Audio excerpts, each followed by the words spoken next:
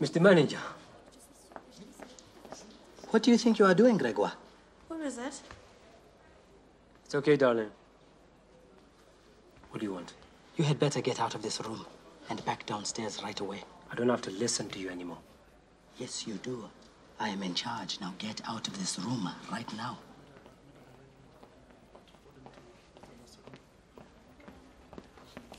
Mr. Manager, do you notice the smell of cockroaches? If I were to leave this room, I'm sure I could find it. And I know people who can cleanse it. But maybe it doesn't bother you. Why is that? Are you used to the smell? But not me. I need a clean room to escape it. It is good to see you back at work, Gregoire. Please accept my humblest apologies. Please. We have a job this morning. We are going to see George Rutugunda. Please get the van.